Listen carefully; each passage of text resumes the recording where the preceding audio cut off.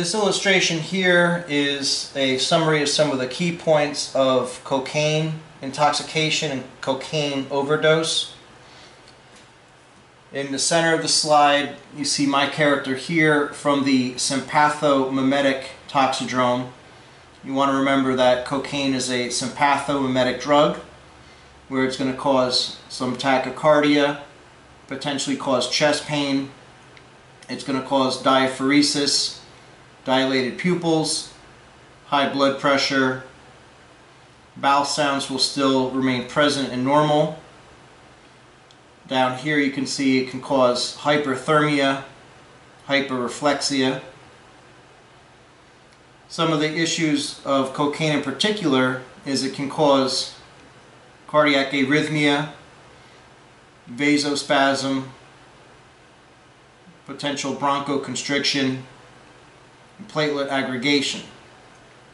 Treatment for cocaine-induced chest pain includes benzodiazepines, which will also help with the agitation and some of the other manifestations of the cocaine intoxication.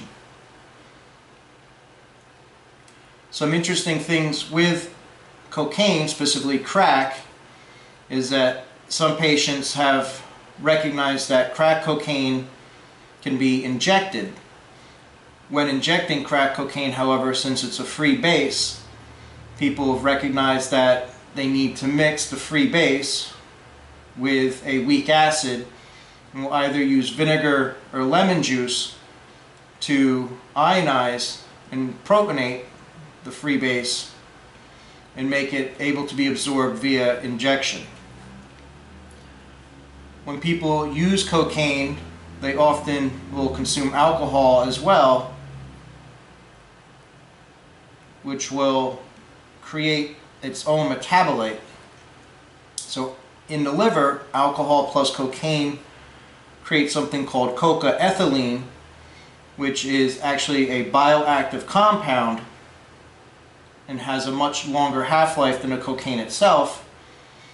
And this coca-ethylene is actually quite cardiotoxic.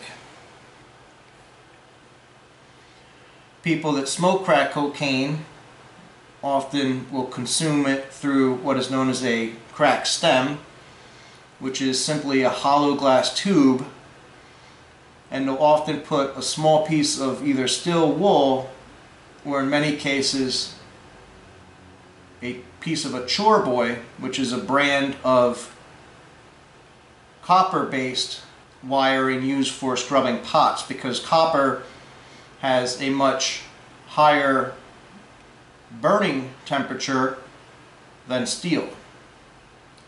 With the crack pipe, they'll then put the crack cocaine at the end of the crack pipe, then the piece of steel wool or chore boy copper scrubbing pad to prevent the crack from getting inhaled through the crack stem.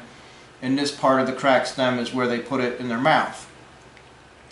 When smoking crack, people can get burns, such as an eschar burns on their lips, and occasionally blisters on their finger from holding the crack pipe, because again, glass does conduct heat quite well. So you see here, for our comedy aspect of this illustration, we made reference to Dave Chappelle's character, where he plays the role of the crackhead.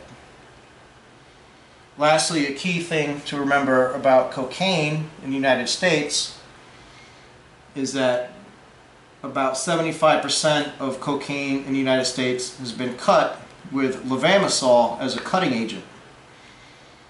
And Levamisole is a deworming agent that's used in cattle. So we've illustrated here, if you're using cocaine, you're using Levamisole.